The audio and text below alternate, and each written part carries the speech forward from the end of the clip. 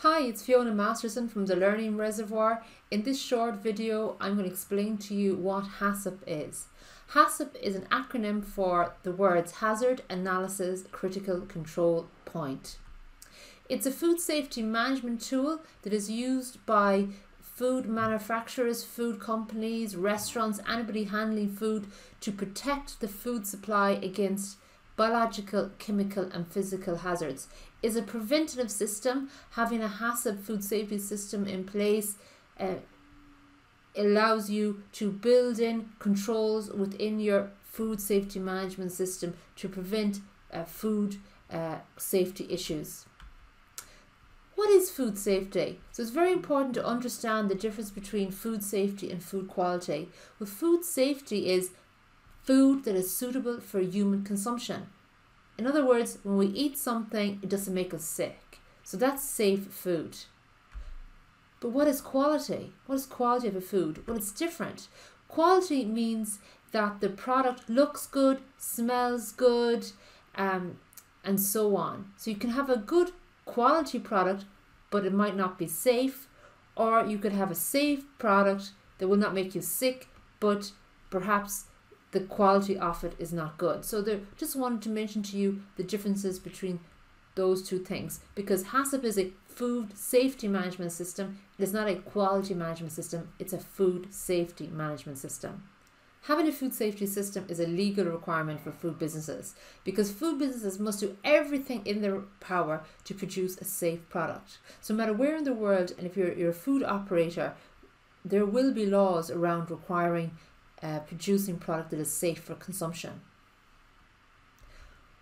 So HACCP it's a systematic approach to the identification, evaluation and control of food safety hazards. It's a proactive preventative approach where food operators have to review their processes and determine are there any potential food safety hazards within their processes and remove those hazards as best possible. Where did it come from? Well, it's a very exotic beginnings. Well, it started back in the late 1950s. NASA, together with the help of the Pillsbury Food Company, created the first concept of the program. The initial objective of this project between NASA and Pillsbury Company was to develop foods with the highest level of food safety for traveling to space, which makes total sense. You don't want your astronauts getting sick in space. And because of that, what they did, they looked at the risk of any foodborne illnesses being present in the food that they were taking to space. Both institutions formed groups to create a pathogen-free product that can withstand space travel and have significantly longer shelf life by identifying all critical failure areas.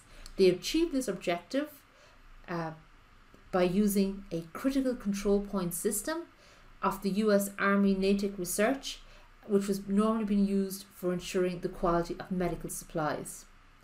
The original HACCP program had only 3 principles, and soon after the success of the application of HACCP with Pillsbury and NASA, they continued their innovation, Pillsbury, and implemented in its food operations and food facilities to great success to ensure they were producing safe food. There are 7 principles of HACCP. So in other words, when you're implementing a HACCP program, you have to do these 7 things. 1, you conduct a hazard analysis and identify preventative measures. So you look at your processes and determine what hazards could be present. 2, you identify critical control points. Those are the points in the process that are critical for food safety. So for example, if you're a juice manufacturer and you're loading your final product onto the trucks at the docks, what kind of hazard could be there? Well, you might have a biological hazard. So you might get contamination of the product from microbes. So that would be a potential hazard, growth of pathogenic bacteria. The risk of that could be high. How do you control it? Well, you have temperature control on the containers where your juice is stored. How can you monitor this? Well, you should monitor that the refrigerator is working, for example, and also try and limit the time outside the refrigeration unit the product is. So this would be a CCP because it's the last part of the process before the product is shipped to the customer that you have control over your product. So number 3 principles, you establish your critical limit. So depending on the type of product and the regulations associated with that, you'd have your critical limit. For example, for pathogenic bacteria, you want 0 in your product. You have to monitor the CCP, record the temperature of the refrigerator, make sure it's within its limits. You have to document again in advance, preventative. What will you do if you find that your pathogenic bacteria limit is breached, it's over 0? Well, I would say for this case would be destroy the batch. But this is all documented when you're doing your HACCP plans in advance. So it's a proactive approach. Then you establish verification procedures. Perhaps your warehouse employees will regularly check the temperatures of the product to make sure that they're in specification, and finally all of this is documented. So HACCP is a food safety management system.